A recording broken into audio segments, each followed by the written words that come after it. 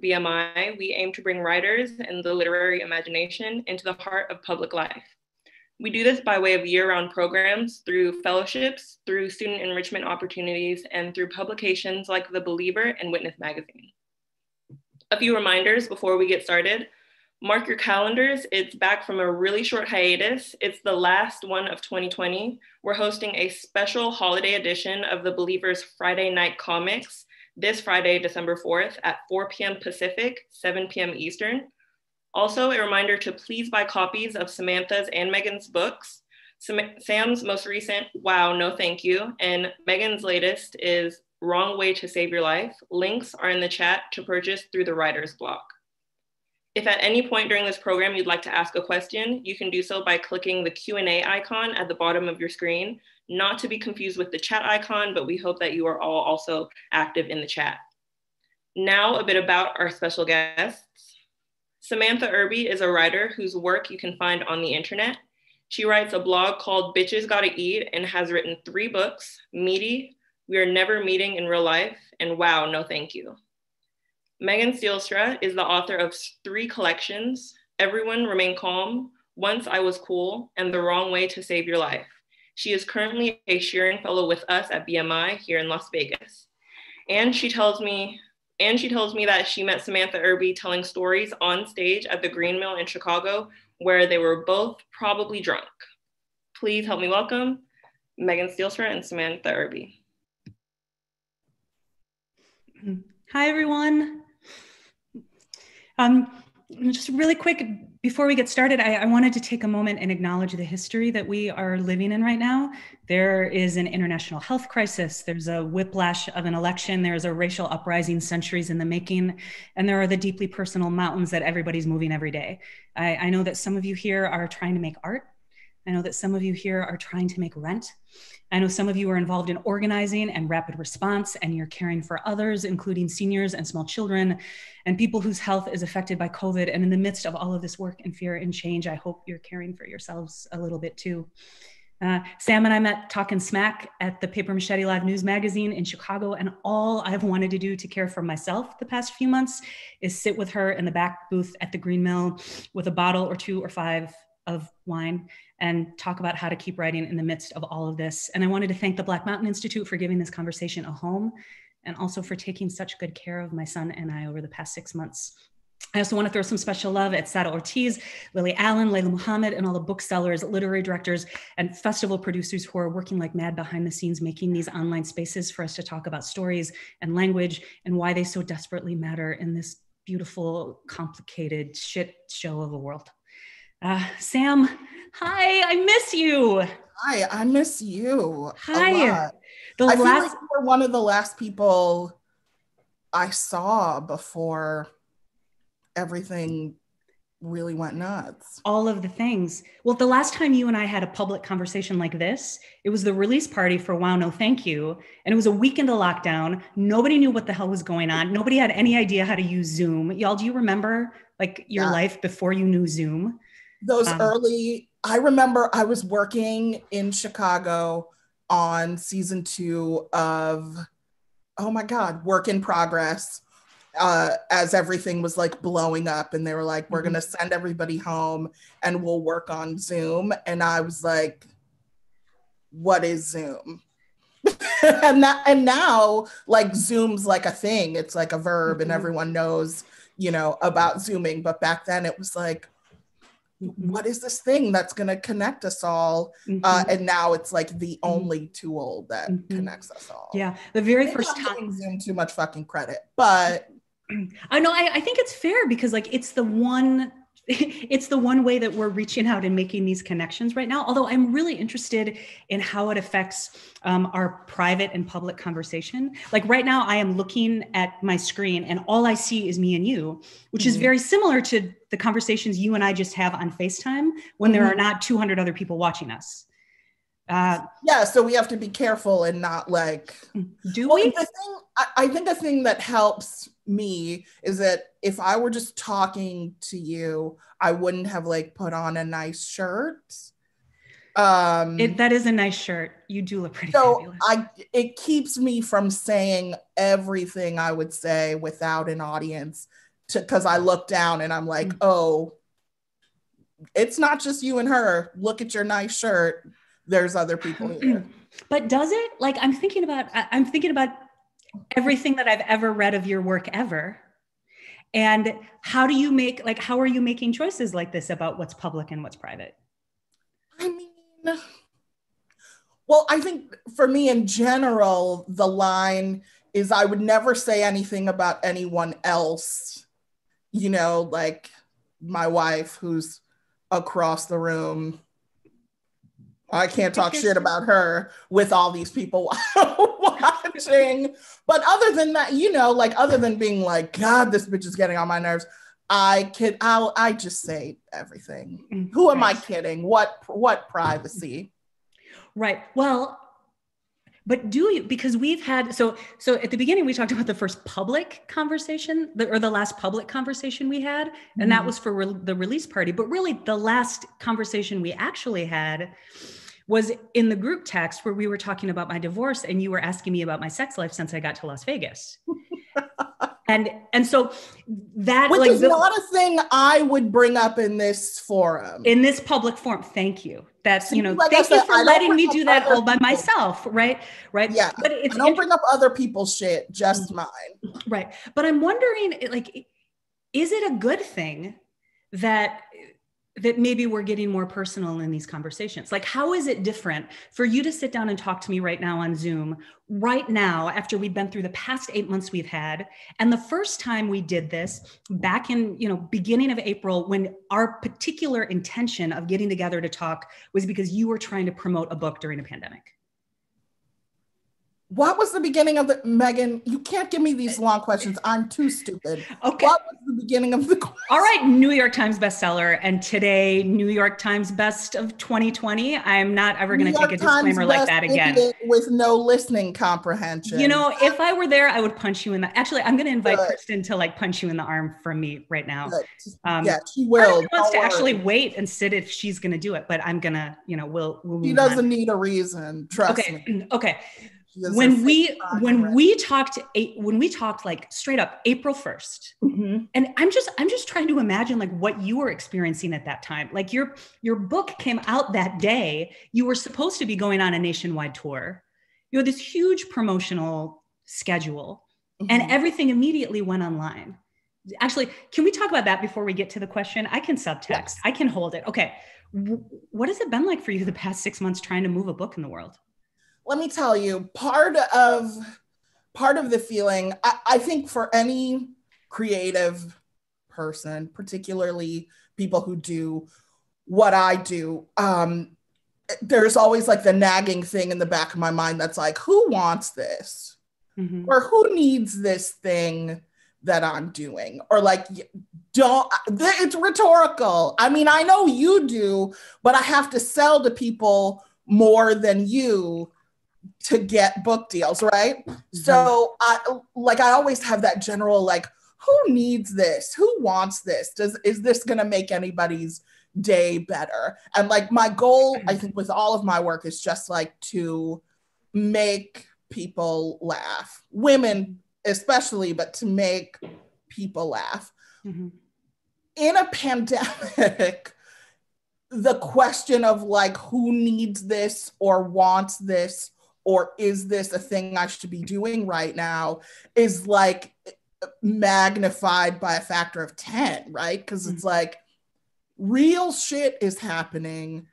Does anybody need a joke book about like farts or whatever during this time? So in the beginning, I was very like, but like the book's already like written and printed. And at that point, the contract I have entered into with my publisher is like, girl, you got, the check cleared. You gotta go sell this book. So in the beginning, I was very tentative, like, I know people are on ventilators, but if you're not and you're alone in your apartment and you want my voice in your head, here is this book for you. Like, it felt sort of gross. And there's no way unless like you talk to every single person. And I think I said it in everything I was doing on the tour, or every stop I did on my virtual tour. I was like, I understand the gravity of everything that's happening, but if you want a little pain medicine, you can buy this book and it'll make you laugh. I think, and then after a while, it was like, oh, and people were buying it, and the response was good. I was like, okay, it's not, it's less bad than I feel to be out kind of like banging the drum of buy this thing. Because it's just, I mean, I haven't written that many books, but I certainly have never written a book when like millions of people are out of work. And like I'm selling them a thing, you know, if there was a vaccine in every copy of the book, I'd be on the news trying to sell it. But it was, so in the beginning, it was like really like, who wants this? Is this necessary? Am I a ghoul for trying to sell it? And then once like there was a good response, I was like, I might still be a ghoul, but at least it's working. It's working. That might be one way to say it. And another way to say it might be thinking about what our lives actually mean and being able to find a little bit of joy in it. And I can give, I can give a million reasons to back this up. So no, you let me compliment you. I'm going to compliment you first. I'm not going to detract from your compliment. Then let me make it first. And it like anywhere from like the 200 people in the space right now talking about how much they need your work. Anything from the New York Times calling you the bard of the pandemic because holy shit, people just need to laugh. But also, that's the thing though, like I'm going to need a pandemic every time I put a book in. Oh girl, no, because we're always going to need it. We are always going to need it, whether it is in the literature that we're reading, but also just that feeling when you need it from the people closest in your life. Case in point, us talking about, the text message earlier about my sex life, like that turned into a conversation about whether or not I needed to go sleep with a cowboy here in Vegas. And then that turned into a conversation of whether or not I needed to go sleep with a whole rodeo. And then I was sitting in my kitchen here in Las Vegas, laughing and laughing and laughing. And oh my God, I needed to laugh. I needed that so much. I am very good at that, at the like, things are bleak. Someone say a thing that makes me laugh. I am very good at that.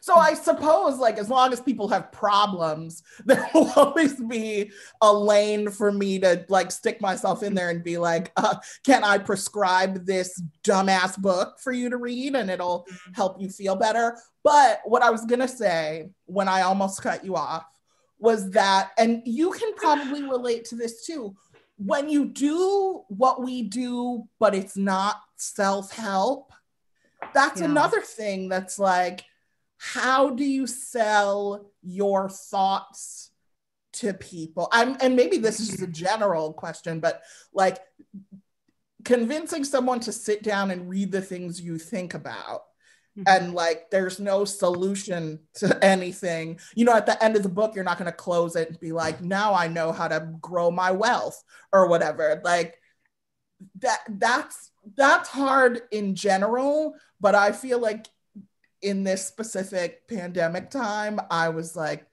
super intimidated by, thankfully I didn't have to physically like go places to try to convince people, right? Like I could just sit in my dining room and hope I could convince them. I didn't have to face any like real rejection, which is good. But I don't know, it's an unprecedented, how many times can I say that word? But it's an unprecedented time.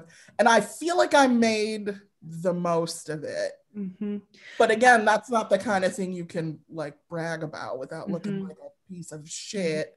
So, like I know you guys had a horrible pandemic, but I was okay. Like you can't, I'm lucky that I adapted and that I didn't write a book about infectious disease or people dying or anything scary. Like, I wrote a book to make people laugh about going to the bathroom, but it was rough.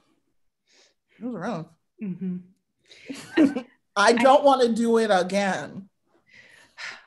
Well, hopefully there is no more pandemic and you won't have to do it again. But I'm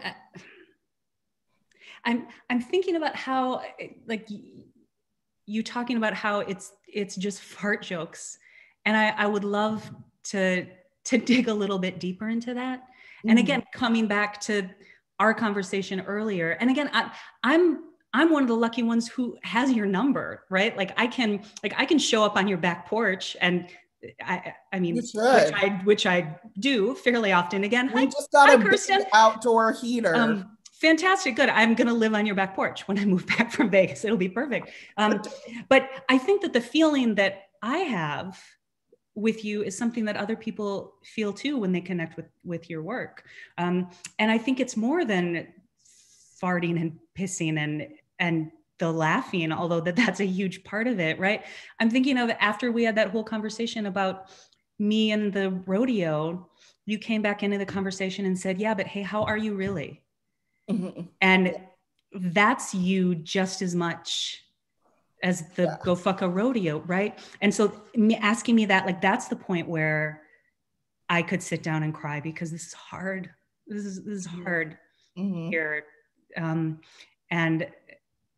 to have you ask that and to be that person in my life. And you're not just that person for me, right? Your books do that. Your books do that too. So I'm interested in maybe you talking a little bit about your work, and when do you want to put the humor down and go a little deeper into it? Like, I'm thinking of My Mother, My Daughter essay specifically from Meaty. I know humor is a place where you start, but there is also, like, what do the kids say on the internet? You have the range. First of all, my stepchildren let me know that I do not know anything the kids say. So I don't even try. I'm like, okay. I don't know what's cool. I know what I say, and maybe it's wrong, but I have no idea. I have such a deep well of self-loathing, and I think one of the things I try to do, or one of the things, I think the way it influences my writing is that I am always like yearning for people to like me or connect with me. I think that's like the root of everything I have ever written, is that whoever is on the reading end of it is like, this is a person who I'd like or like to spend time with or whatever. And naturally, I do care about how people are doing. And I think because I spent I had a horrible childhood, and like so much of it was spent with people who should have asked how I was doing, not asking, that I think that a thing, like it's like a conscious thing, like, I'm not going to be corny in my writing and be like, reader, how are you? You getting through the day okay? You know what I mean? Nobody fucking wants that. They don't want that from me. But what I do think is like, I want to talk to people, and I think I do, like they're my friends. And I feel like if you have, maybe not the first thing you read, but if you have read more than one thing I've written, I feel like we have a relationship, and I always talk to people from that place. You know what I mean? So it's less like, like I'm not being condescending and looking down and being like, hope you're okay, person who spent $14 on my book. Like, I'm talking from like underneath the bottom of the floorboards where like a troll, like a throw a goblin under a bridge and I'm like, thank you for buying this book. I hope you're okay. I love you. You know, it's like a much more like desperate, yearning, longing kind of thing. So yeah, I mean, and like the humor of it all. So that was like the friend part, like the wondering if the audience is okay and the hoping the audience is okay. And I probably should say that a thing I always want to do is be relatable, because like I'm a real person, and I feel like sometimes when we talk to each other, we are like our avatars instead of our real selves. So I always want to do that. But the goal of my writing is always, even if it's at my expense, to get someone to laugh or get someone to feel less alone, or get someone to feel like there is a person that they don't actually know, but they kind of know, who's like going through the same things they are, or feeling the same things they do. So like ultimately I just want to like connect with people and like make them laugh, and also have some of my like most idiotic experiences not be in vain. You know, it's like, okay, I got dumped, but I took that and made a story that made people laugh. So it was worth it. The humor, now I could probably have an amazing answer for you if I went to therapy, but I don't. So you're going to get my untherapy answer, which is that the only way I have ever been able to process grief, trauma, small slights, is to find the nugget of ridiculousness, the silver lining of what makes it funny, and just cling to that with all my might to kind of like take the teeth out of it, you know? And it's always interesting to me what the things that people are surprised like I can write about with humor. Like, you know, my mom died 22 years ago, 23 years ago, something like that. And when there's that much space, right, like I can laugh. So that's like not hard for me to write. But I'm going to tell you a thing. I don't even think I've talked about this, but I'm going to tell you a thing that was hard for me to write that most people probably wouldn't think. I wrote in brief about like when Kirsten and I were first dating, I came to this house, which is now our house, but at the time it was only her house. And she had like a brunch and I met all of her friends, and she had this chair that like unfolds, and something was wrong with the chair. Doesn't matter what, but it broke while I was fucking sitting on it at this table full of people. And then I had to like, you know, do the thing where you like a movie, you claw your way up, like one hand slamming on the table and trying to like pull myself up. That moment was horrifying in hindsight, like funny, ridiculous, whatever. But like telling the world that I fucking broke a chair was more devastating than anything I've ever written about, like my mom. So, but even that, it's like funny. It's how I process all of it. It like is all the same, and I gotta find the jokes to get through it. And that was in the 911 emergency essay, right? From Wow, yes, thank you. Right, because yellow book. I'm not sure. It's in this one because I just read it this morning. So I'm a U scholar, so like I've got all this stuff down. But I want to tell you that on my desktop I have a doc called 911, and this past year has been hard for everybody, hard for me for all sorts of other personal reasons. And I have my own 911 list going just for me. It's not a thing that but just like that frame is giving me a way to help with my own head and heart a little bit. And so I want to just bring this right back to you saying before about wanting your work to help people connect or not feel alone in some kind of a way, and like achievement unlocked. In preparation for this conversation, I saw a lot of like marketing going around saying that, Megan and Sam, we're going to try to guide you through these difficult times. And I read that and I was like, holy shit, how? I don't know how that's going to happen. But then when I was rereading Wano, thank you this morning, I got to this part in your acknowledgement section and you said, I would like to thank the many adopted families that allow me to call them my own, who let me stay with them and use up all their shit and call me in the middle of the night and put garbage on their credit cards when I need to. And I would also like to thank every single person I have ever met in my entire life, even the assholes.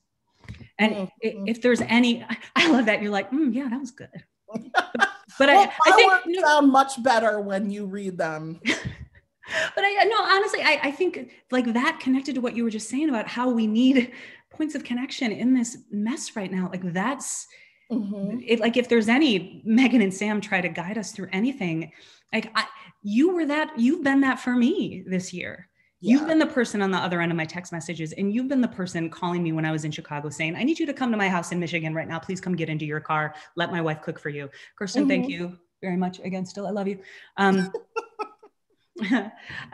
So like if there's a takeaway, it's let other people help you. Yeah, I mean, that has been fundamental.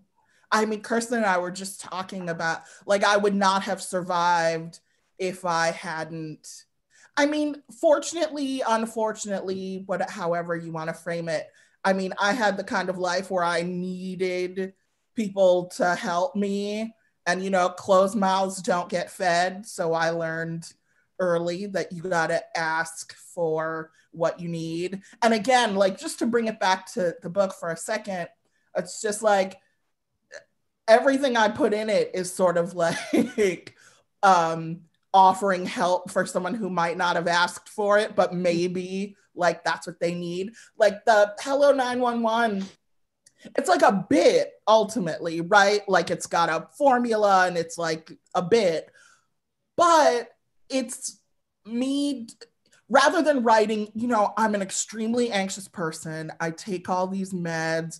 I'm super mentally ill. I'm depressed, wah, wah, wah.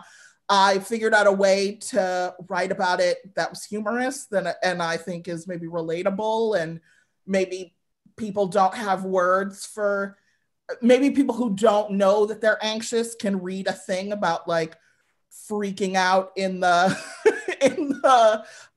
toll thing, like, and be like, oh, that happens to me too. Maybe this is funny and this person is a mess, but also maybe I have some anxiety that I have to deal with. I mean, I'm always just trying, in my own little way to solve a problem no one asked me to fix. And usually it's just the problem of like, make me laugh, but sometimes it's also like, oh, thank you for writing about how, growing up as a Black kid, no one lets you be depressed, at least in the 80s. They didn't. So, I have been thinking a lot lately about the form of the personal essay in the world right now. And especially like how it's a study of like the growth of a person's life over time, right? Like I can look at Meaty and then I can look at We're Never Meeting in Real Life, and I can look at Wow, No, Thank You, and see how you've changed over this time. I'm thinking about this a lot right now because I made a book called Once I Was Cool a few years back, and I resold the rights. So the new edition of it is coming out this summer. Oh, you didn't tell me that. Oh, I'm sorry. Yes, thank you.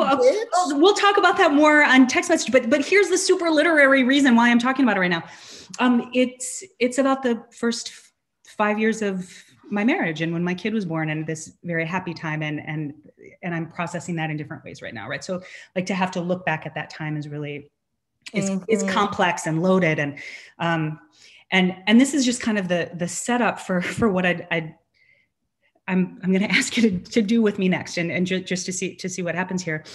I found in my notes app, I know, a list. Okay, so it's dated December 2013. Okay. So everything that's on it is pre-2013. Okay. The title of this list is Top 5 Samantha Irby Vagina Commentary in no particular order. Oh, yeah. I need to tell everyone who's watching that I had no idea this was happening. So we're about to go on this. Oh, no, but don't you love how I'm framing it? Like in the, like thinking about the greater meaning of the essay and how this fits. Okay. All right. So I am going to read you these just one by one. And I want you to tell me like what you think of it right now. Like, is it still true for you? Okay. Right? Okay. All right. Number 1, this is from Bitch magazine. With a dozen keystrokes, my blind date has unfettered access to the last 4 years in the life of my vagina. Some people can handle it. Most people cannot. True. Especially men. I dated so many people who like, and this was before I was even anything, right? Like when I just had a blog on the internet, who could not handle that there was like a chronicle of my mostly non-existent sex life online. Mm-hmm. So yeah, I'm gonna say that's still true. Like if Kirsten dumped me tomorrow, and here's the thing, I don't ever want to like have sex with a man again. So this is probably moot because like women just probably wouldn't care, but I feel like people would be like,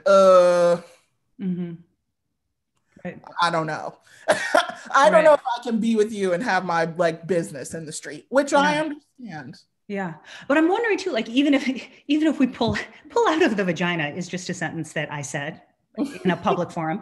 And like, not even thinking about it. Why would you? Well, I don't know. We're figuring out new things all of the time. But just thinking about what it means as a personal essayist, that like when we meet a new person for the first time, they have access to all sorts of things. Like a woman, this is years ago, but like a person came up to me on the L in Chicago and was like, "You're Megan Stielstra," and I was like, "Yes." Like I'm thinking of I just reread your essay. Are you familiar with my work? Right? And I was like, I am Megan Stielstra. And she went, "I have an IUD also." And I was like, oh, and it's one of those things that like we put these stories out into the world, and then they don't belong to us anymore. They belong to whoever carries them. I'm going to say something maybe controversial. I don't think it's controversial, but okay. I like to be, all 240 of us are leaning forward. Right I like to be spicy. No. It's not even juicy. It's just like an indication of like the deep, like just my deep sadness or whatever, my loneliness. I like love that. I love that people who meet me now, lots of people have never heard of me. It's not like meeting Tom Cruise and you're like, "Oh, tell me about the alien overlord." It's not like that. But like people who meet me now who've read my stuff, it's not like I can't walk down the street without somebody like throwing a maxi pad or a diaper at me. But it does. Okay, let's talk about like my diarrhea, right? I don't ever again have to spend time with anyone who doesn't know that I gotta go take a shit, right? Yeah. And I don't have to explain. I don't have to apologize. I can be like, "You know what's up? I'm going to the bathroom for 20 minutes. Don't come in." And it's like, it's a huge relief. No one has used anything against me yet, although I feel like I'm charming enough to like talk my way out of it. But it's like a relief to just have people already know. And if you don't want to fuck with me, then you're probably not going to like meet me or hang out with me. Now I have to decide if I like you and like spending time around you. I'm such a fucking egomaniac that if you like my stuff, I'm probably gonna love you. So that's the way to be in my life, is to be like, "Girl, that thing you wrote, and then I'll fucking give you a kidney." But It's like somebody please put that on Twitter for me right now. Okay, go ahead, Sam. It's a relief. It's a relief for me. All right. To just to already have some shit out of the way. You know what I like my biggest desire. I hope someone is like psychoanalyzing this. My biggest desire, and you would think like with all this shit that I've been saying that I didn't have any friends, but like I do.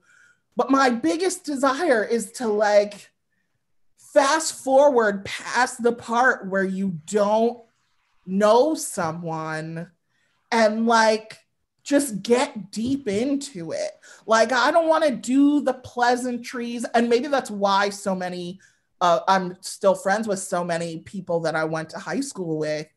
It's like, I don't like, it's so hard to go through 40 years worth of shit, especially my shit, right? Where I have to be like, okay, buckle in. My parents were old and they were sick. Then they died. Before then, there was lots of abuse and blah, blah, blah. Went to college, dropped out. You know what I mean? It's like, it's just nice to have some of that shit out of the way. You know? I feel like I need a cigarette after that.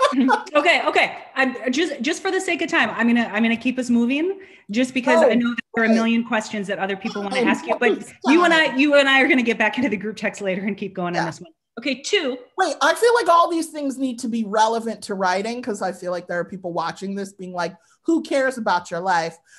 So essayists, that is a way to meet people in the world. And that's a way. Writing about yourself in intimate detail is it's not an easy way, but it is a way to jump the initial relationship hurdles with a person. Yep. And right now there are 20 editors on this thread who are going to write you tomorrow and ask for the craft essay that you just named in that last sentence. So just get ready. I mean, I'll write anything for money. So okay. Let me go to number 2. Let me go to number 2.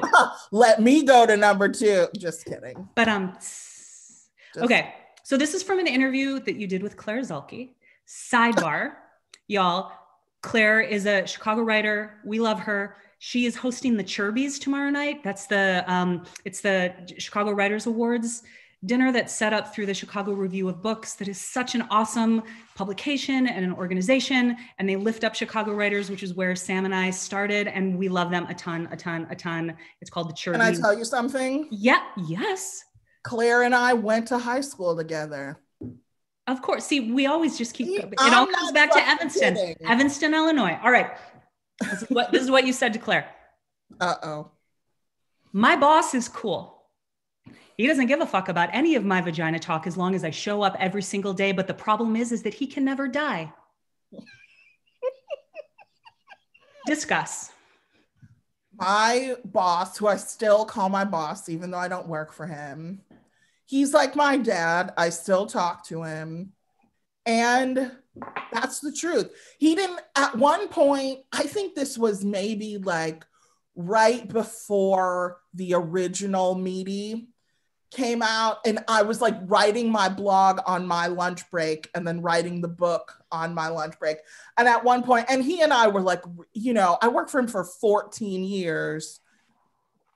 But there's no secrets. When you work for somebody for 14 years, like, he may as well like be my brother. So at one point I was like, yo, I was going to be in the Chicago Tribune. And I was like, listen, okay, I'm going to be in the paper. They're going to like ask where I work. Does any of this bother you? Like, I just write this raunchy shit online. Do you care? And he was like, no, I don't. And he didn't. He doesn't give a fuck. Mm-hmm. I write about him. He's like, whatever. I always like thank him like last in my acknowledgements, like that where you put the real important. Mm-hmm. Well, no, I thank you first, so I can't say that the important people go at the end, but I always do a little thing for him at the end of my books. Like, he is a person who Okay, this is a craft thing. I'll keep it short. One of the reasons I have this career is because I had a job. Like my first book got published when I was like 33, 35, somewhere, 32, somewhere in there, right? So all those years I had to like work, and that gave me the ability to like take my time and wait for shit to happen, because I never had to depend on my writing to pay me. Mm-hmm. That's just a burden. It never had to support my life. And so that took like the burden off of me. And thank God for him. Truly, I came to work hungover. I came to work in the same clothes as the day before because I had gone home with some dude. And he never said shit. All my checks were on time. He always paid my insurance. He's the best. He's as big a part of why I'm able to do this as I am, you know? I know there are people listening on this call right now who you run your own business, right? You have employees who work with you. Please like hang on to this and just be aware of what they're making and what they might accomplish. Yeah, and I'm here today for the same reason. If they write about their pussy hole on the internet, let them cook. This is so you and me, Sam. Like I say the thing and then you say the truth, right? Like this is good. This is us. 3. This is from an interview. I could not find the source of it. All right. I tried today. Okay. All right. Okay, hold on. It's one single sentence. So I need to stretch. When people say women aren't funny, what they're really saying is that joy and pleasure and the agency to affect someone in that primal and profound way is the province of men, and it is simple and misogynistic in the most basic way, and quite possibly the most untrue thing ever. Did I plagiarize that? No, you said that. You said that. Send that to me. I can't believe I put those words together. Yeah. I mean, I've had 2 glasses of wine, so I may have read them in a different emphasis than you usually do, but you did not have a period in there. Well, that shit is true. I mean, are we still having the women aren't funny argument? Are people still saying that? We're not. Right. I just feel that's always just like such a bad faith argument. And like, if a woman has never made you laugh, like, I mean, I'm sorry for you, but like the blanket statement that women aren't funny is bananas. Mm-hmm. Okay. 4. This is from Meaty. And I have to say, I remember when I first read that line, when the first edition of Meaty came out, and this was one of the lines that like, I set the book down and like cheered by myself. But I also want to say that when I reread it this morning, I cried. And this is nothing new because I cry on Zoom all the goddamn time right now. But it's making me think about how a piece of literature stays with us for an extended period of time. And as we grow, the words mean different things to us for different reasons. Here's the line. I'm not bitter. I survived a liar. I'm not bitter. I weathered a cheater. I'm not bitter. I sustained a massive injury to the giant bloody muscle in the center of my chest that is responsible for pumping blood through my entire body.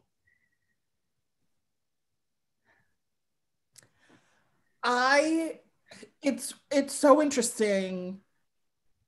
Well, I know why that resonates with you, but it's interesting to think about like the headspace I was in when I wrote that.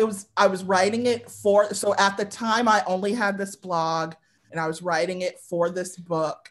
And at the time, I mean, we don't even have time to get into like the indie publisher of it all and our experiences with that indie publisher. But at the time, it was like I was writing this book for no money, right? There was no advance.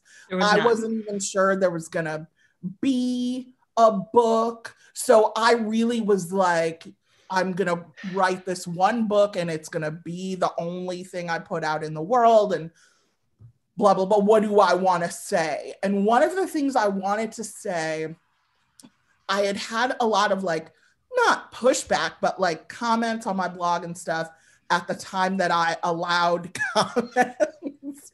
But like from men, I assume who were like, oh, you're so bitter. You no just comments. And it's like, man, it is it's so much easier to call someone bitter than to ask them about the truth of their experience. And it's like, I understand that like, it's so weird that we have this thing culturally where it's like, you need to bounce back. And it's like, okay, that takes time. But if during the bouncing back time, I speak frankly about this thing that I've gone through, it's so weird to me because you would never tell someone to like get over it with death, right? No one ever told me to like get over my mom dying, which is wild because I did. I went to work the day after my mom died. So like, it's so weird that when you sustain a heartbreak specifically, which is like a big, like full body experience, like it just is, I mean, anything that I feel like culturally people view as like the purview of women is just like, you know, made smaller and smaller and you're made to feel shame about it. But like, no one would ever tell you, get over that big heart, like get back on the horse. Like, let me like find my sea legs first. So I really wanted, if this was going to be the only book I ever put out into the world, I really wanted to like stand up for those of us who like feel bad when bad things happen to us. And I think that's been like a theme throughout my work to varying degrees, where it's just like, let's feel that for a minute. And I hate for anyone to have anything other than like a child throwing a tantrum, to have any legitimate feeling of yours written off by people who won't even like pause for a second to ask you what it is you're going through, fills me with rage. I still feel like that. I am allowed to be, and so are all of us, a lot. You can be mad or bitter or upset for as long as you fucking want. You're allowed. So I just wanted to like, you know, I think that's in that essay, I Don't Really Eat This Much Salad, which is about like, like ending a breakup and being like, okay, I don't have to like buy fancy water so that this person thinks I'm a person who buys fancy water, or I don't have to do all of these things anymore. And one of the things like I don't have to do is like pretend that my feelings aren't hurt. Isn't it nuts the way we just like so casually like cast people's feelings aside? Like that is an insane thing to me. And I just wanted to get it down for any future generations of people who are being told like, get over it.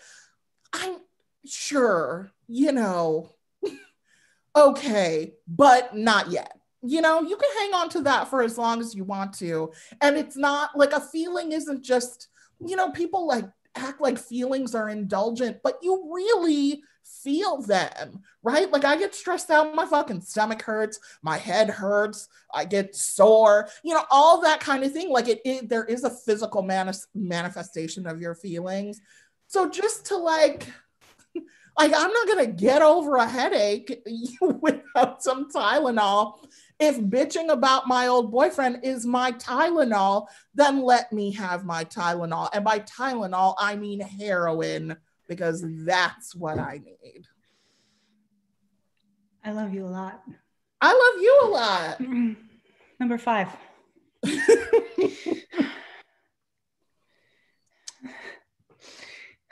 Okay. All right. This is from Bitches Gotta Eat. Okay. And I want to just real quick, like hands up in the chat who first came to Sam's work from the blog she started over a decade ago. And let's acknowledge that this morning when that book was listed as a best of 2020 in the New York Times, I don't want anybody on here to tell you that there's only one path to being a writer, right? No. What you need to do is say what's true to you and the way that is true to you. Your voice, your ideas, your experiences matter. They matter. We need them. We need you. We are trying to remake the world here. Number 5, my vagina's name is Rap Beefs. Was that the thing? I went to like a, oh God. Yes, Rap Beefs.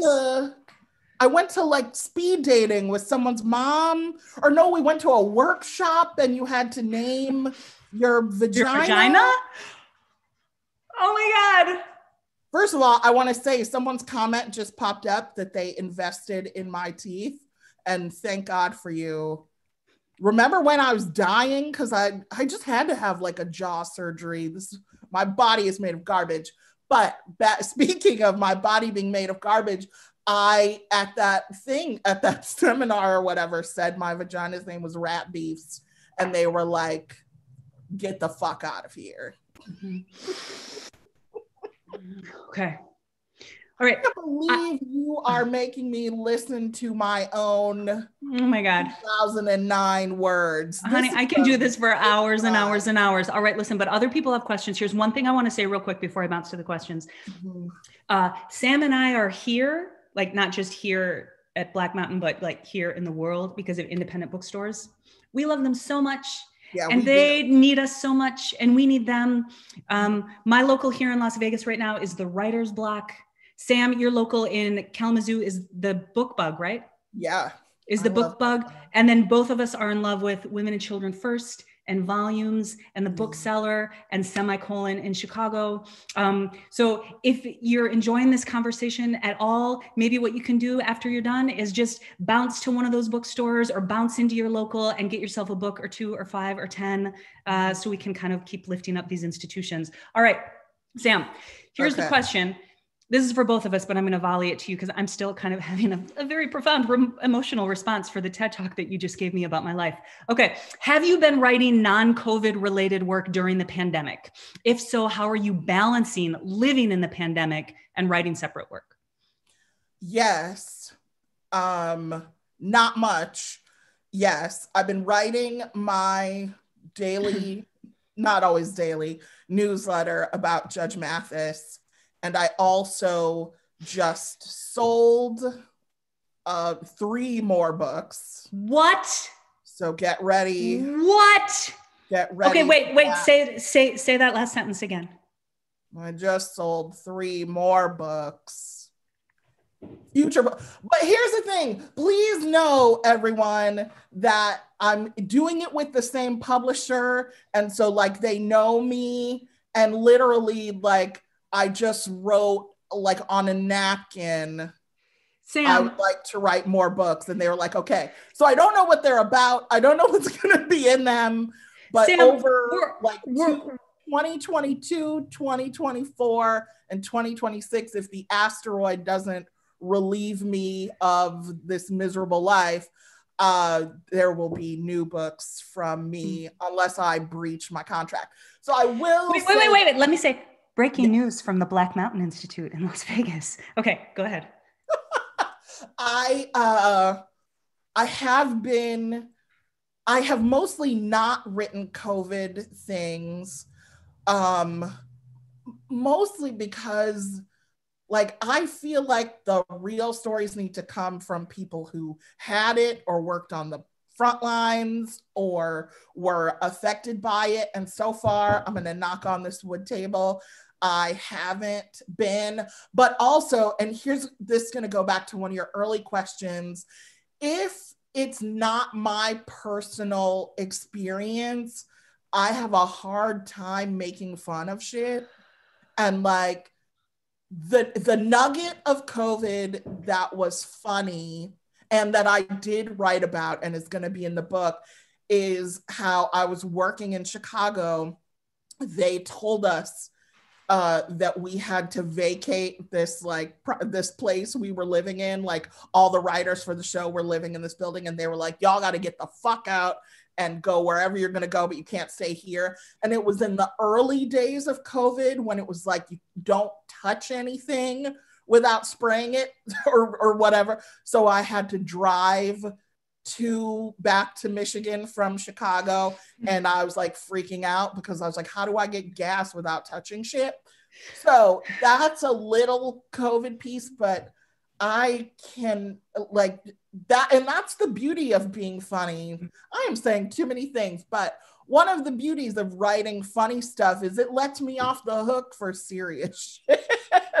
Like, I'm not gonna write about fucking politics. Are you out of your mind? Like, no, I'm just a little joke monkey, so I don't have to write about super serious things unless they involve me and I can make them funny. Okay. There are a metric ton of questions here. I'm going to make sure, I want to make sure that we hit 2 in the next 4 minutes. There's two of them. There's 2 of them that my whole soul. I know. Well, I'm just gonna I'm just gonna call you when we get off this conversation. There's more. Okay. All right. What is your writing ritual? It's longer than that, but let's just answer it that way. Wait until there's a deadline and write desperately in the middle of the night. Okay. I'm gonna throw in this next book is due in December of 2021, and you know when I'm gonna start it in earnest? December of 2021. I'm going to need the first essay for that book by February 2021 in my inbox. Oh. Kirsten, write that down. Kirsten. He's upstairs with the dog. Okay. Y'all, Sam got a dog, even though she wrote in her last book that she would never get a fucking dog. She did it because she grows. Okay. This question is vital. This is vital. This is so important, Sam. This is my whole soul. But actually, before I ask this one, I want to answer the last one about writing ritual, because this is a different writing ritual than what Sam just said. And I think all sorts of writers have different rituals, and you get to find yours. Can we go over the time a little bit, or do we turn into pumpkins? Maybe we'll go over just a little bit, and Sada will still love me. I love you, Sada. Okay. The dog's name is Abe. I saw someone ask that. It's Abraham. Yeah. And it's not just a dog. It's like one of the little dogs, and Sam puts it in coats and takes photos of it and sends like 17 photos at a time to her friends in the text messages. That is the person that she's become. What is the point of a dog unless you dress it up? You wrote a whole essay called Fuck Dogs in your last book, but you get to grow. You get to grow. Okay. It is still fuck dogs on my life, but the pandemic happened. These motherfuckers around here are getting on my nerves, and I needed to get them something to distract them. And so the dog is perfect. Okay. Okay. We'll talk more about it. Okay. But the question about routine, I would love to also throw you all at the blog of the essayist Kiese Layman, Laymon. He has a fantastic piece on there called "We're Not Good Enough to Not Practice." It's a quick piece. It's like a page long. I have it tacked to the wall. I look at it every day. Whenever I don't want to write, whenever I just want to drink beer and watch The Simpsons, like I look at that on my wall and I'm like, oh, he's sitting at home making work. He's standing up. So that piece has been really, really helpful for me. This question is my whole heart. This is my whole heart. Oh my God. And it just disappeared. Oh, here. Should old people that haven't written a book yet still try to write, or just throw in the towel? And by old, I mean my age, 47. No, throw in the towel. I am 45. No. I'm just getting going. We're just getting going. We need all of the voices, all of them. Yes, please. Let me say something, because this is a thing that I try to do in my books. I try to like demystify everything, but like I know that like 30 under 30 list just came out, and you see those things and you're like, fuck, it's over for me. And yes, we live in a culture that like prizes youth over everything, But young people, I mean, they're good at what they're good at, but like you have experience and you have all these experiences and shit can happen anytime. So yes, if you want to do it, you should do it.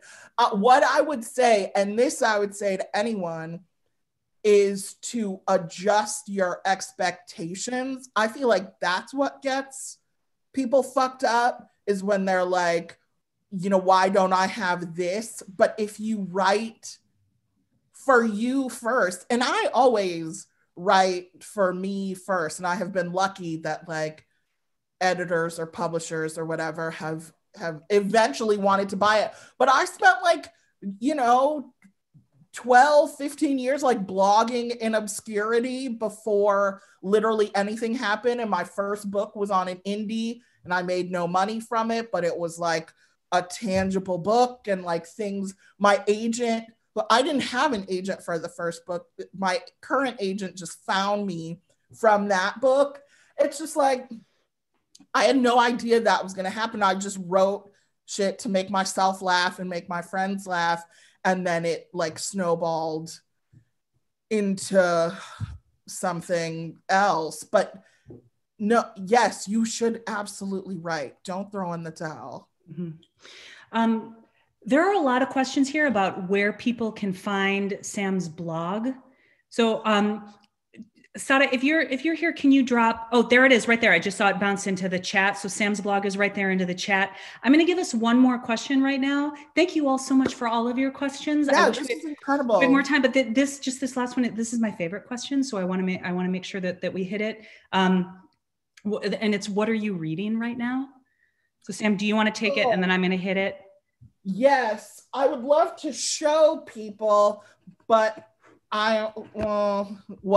everybody get ready. I'm not wearing real clothes. Oh my God, this is the greatest moment of my whole life. Oh, I don't think anyone saw anything. Hopefully you didn't. I know, do it again so we can see.